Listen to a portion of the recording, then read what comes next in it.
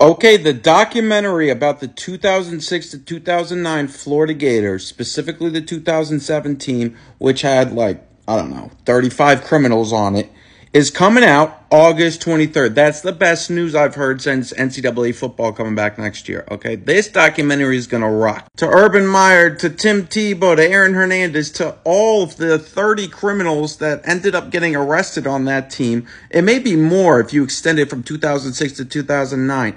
I wanted this documentary for the past, I don't know how many years, okay? And thank God it's coming, and it better be good because, man, if you swing and miss on this, you shouldn't be making documentaries.